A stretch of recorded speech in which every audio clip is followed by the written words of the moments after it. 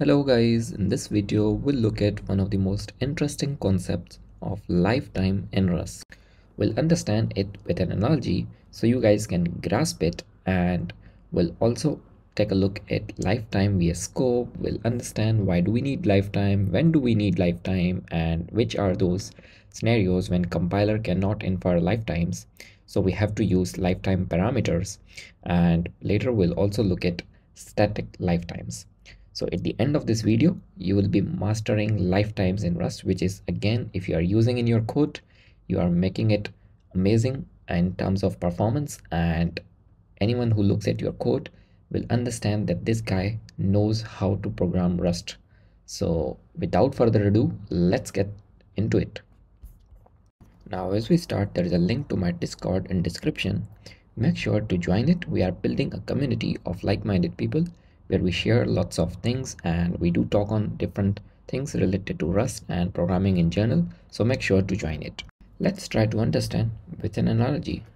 Let's say you go to a library, you find your favorite book and you borrow it.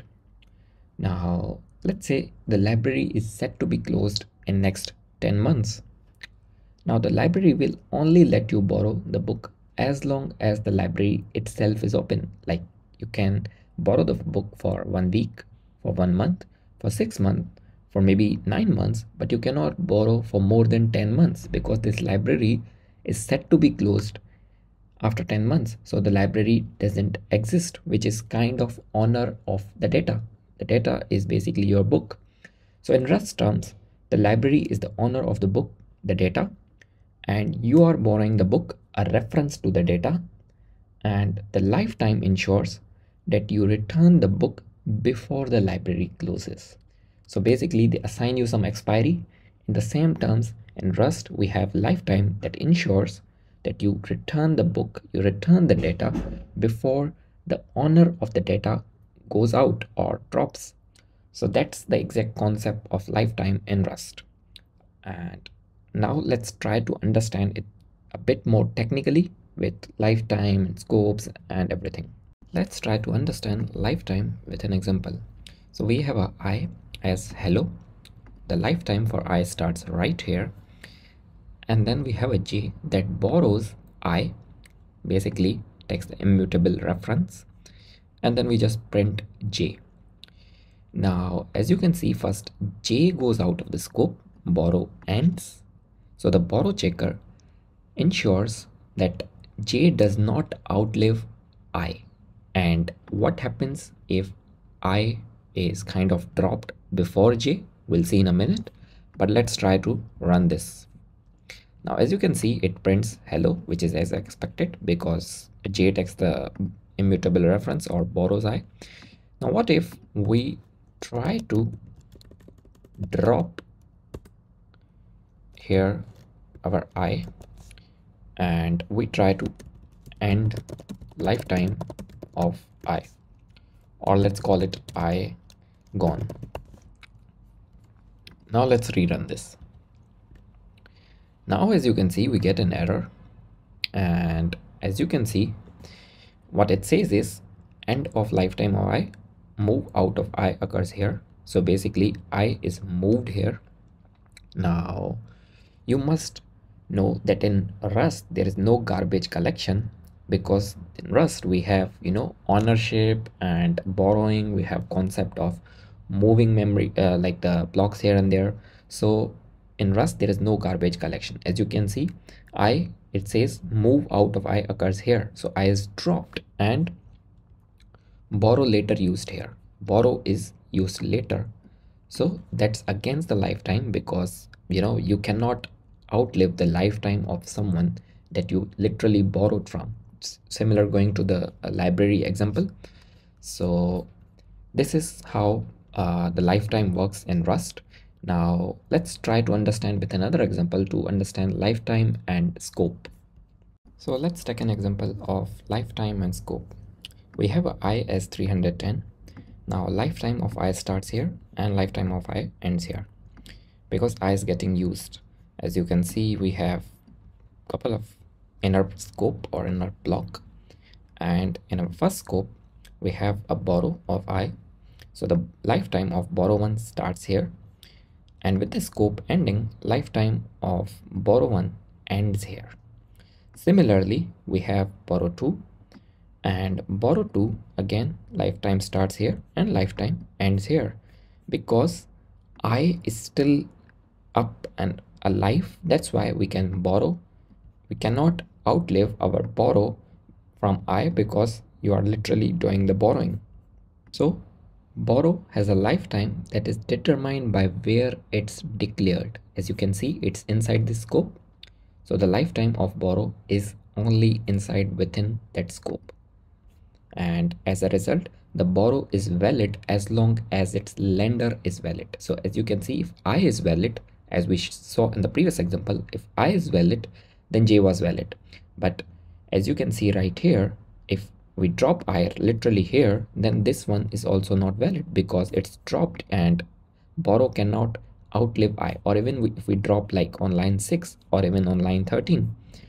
So, and however, the scope of the borrow is determined by where the reference is used. So that's lifetime and borrowing. Now let's continue to pile up on what we have learned so far, so we better understand why do we need lifetime and where the compiler cannot infer lifetime and static lifetimes. So let's go to why do we need it. So by now, with our analogy and couple of examples, you should have understood why do we need lifetime. But just for the sake of it, a lifetime is a construct the compiler, or more specifically its borrow checker, uses to ensure all borrows are valid. Similarly, in the library analogy or the example that I gave, the expiry date is given to ensure that you must return the book before the library is closed. So that's why your borrow checker uses lifetimes to ensure that the borrows are valid. And what does that ensure? That we don't have dangling references. Now in the first example, we did see dangling references where, I is dropped, but J is still looking for I or still using it. So a dangling reference happens when you try to use a reference of the data that no longer exists, like we saw in the first example when data was still being referred but it's gone. So Rust lifetime basically ensures that the references are always valid when they are being used. And another reason why do we need lifetime in Rust is Rust doesn't have a garbage collector. Now in languages like Python or Java, a garbage collector keeps track of memory and ensures that references are valid while they are being used. On the other hand, Rust relies on ownership and lifetimes to manage memory at compile time without having runtime overhead. So for that reason, we need lifetime in Rust. And at times, the compiler can't always infer lifetimes. So we'll look at it with an example. When does the compiler cannot infer lifetime? So we have to use lifetime parameters. So let's look at that. Let's try to understand the third reason of why do we need lifetime is when the compilers can't infer lifetime. We'll try to create a need of it, and then we see how can we solve it using the named arguments or named parameter apostrophe and the lifetime.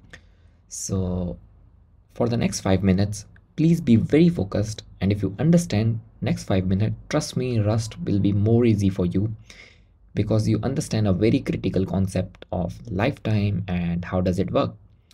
So right here we have a x as hello, and we are passing a reference, as you can see, and we are returning a reference. We don't need to tell lifetime right now because, as you can see, the borrow checker knows only one argument is passed and the reference is returned. So the lifetime of your result is same as the lifetime of x. We'll try to understand by running this as well. So let's say we do cargo run. As you can see, it prints hello. What if we drop x before we print the result? It fails, and the reason is the same that we saw in the first example, that says because you are returning a reference to your argument in the result and the reference is no longer valid, it's dropped. So let's remove this And this is when we don't need lifetime. But when do we need it? So let's say we have a y as string from world, and in our function, let's say we have a y and str, and we pass the reference of y, and then let's do if x dot length is greater than y dot length, then we return x, else we return y. Everything nice and clean, but as you can see right here, there is a red line and it says missing lifetime specifier. Why does it say? Because now we have multiple arguments x and y, and we are returning a reference. So the borrow checker is confused and doesn't know if the lifetime of result is dependent on x or y. So we have to use now apostrophe and ABC, anything to show the lifetime of our result. And if we try to run this, as you can see, it also says expected named lifetime parameter. This function return type contains a borrowed value, a reference, a borrowed value. But the signature does not say whether it's borrowed from x or y, which is clear, right? And it gives us to use these named lifetime parameter. So what we have to do is, let's say a, and right here, and now if we try to run the same code, it works. As you guys can see, it prints world, which is again the longest between hello and world. But this is when the compiler couldn't infer the type, and we have to manually provide like the compiler couldn't infer the lifetime, and we have to manually provide the lifetime named parameter. And again, what does that mean? That result cannot outlive x and y. So if we try to drop x, if we try to drop y, and then we run the same code, even though we have our lifetime named parameter, but still, because they were dropped and the lifetime of the result depends on x and y, that's why we cannot use result now, because as you can see, it says moved out here and the borrowed of y occurs here, the borrowed of y declared here, again same for x, but we are still using it, and that's why we cannot basically use this. So as you guys can understand, we need to infer the lifetimes. So now this is still pretty basic example. What if we have x and y with different lifetime? That could be true, right? What if y is dropped before x and result? So let's say we have multi lifetime now, and y has a different lifetime, which is b. And what if we try to run this as it is, no change? If we run this, it still fails. And why does it fail? Because as you can see, it says you are using y, which could be a result returned, and your lifetime is still a, right? Y has a lifetime b, but your result is still using a lifetime only. So basically you could pass, let's say, hello and world here, and the value will be returned this, but the lifetime of result is different. So when will be this allowed to me? So let's say what we do is we return x and then we run this. It works because now you are never returning a y, you are only using it. So even though if y gets dropped before you are using it for printing result or anything, doesn't matter, because on both sides or in whole of your function, you are just always returning the reference to x. You are never using reference to y, and reference to x has the same lifetime as your result. So it's as simple as if the function returns a reference and takes multiple arguments, then the compiler cannot infer the lifetimes. You must explicitly specify them. Let's try to take another example. Now this time not a function but a struct. Remember, you can have lifetime parameter with a struct, trait, function. Now just like our function, we need to pass the parameter in the signature. Similarly, if we don't pass right here, as you can see, it gives an error which says undeclared lifetime. So we have to pass right here, and pretty easy example. Please pause here and just answer in the comment, will this run? And if your answer is no, then you are correct. Why will it not run? Because as you can see, we have a novel here, and we have the first sentence again that is borrowed from novel, and part basically has your first sentence. So the lifetime of part is same as the lifetime of your first sentence, which is same as the lifetime of novel. So if we try to run this, it gives us an error. And how will this work? If you remove it and you give it a bigger lifetime and then you try to run this, it works.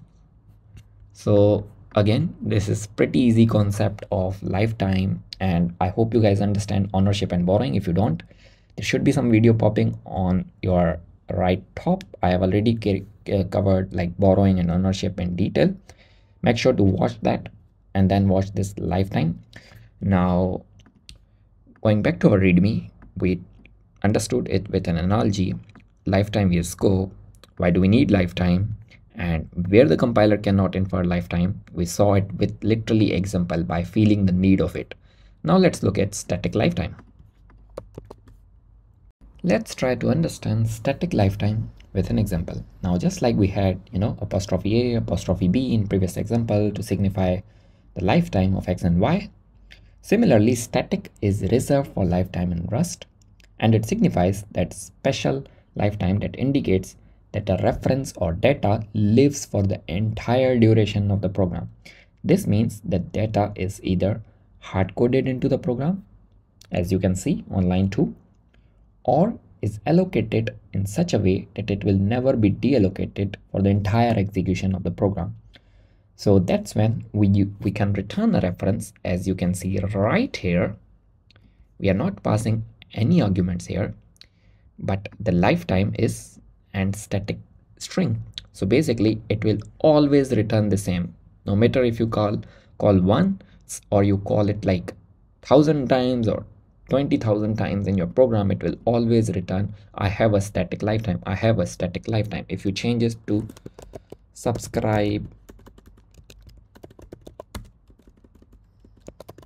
to semicolon, and please do, if you want to be master of Rust or life and programming in general, please do, and it will always return this no matter how many times you call this. So it has a static lifetime. Similarly, global number, you use it like tons of times in your program, it will always return 42 unless you literally go here and do it for 42.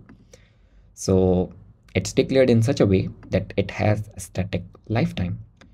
So with that, that's kind of end for this video, where we tried to understand the concepts of lifetime, when do we need it, when the compiler cannot infer, and remember all those when the compiler cannot infer. So try to experiment it with, we did it with function and struct. You can try trait, and let me know in the comments what do you think about this concept of lifetime and how was this video. I'll catch you guys in another video with another interesting topic. Until then, cheers.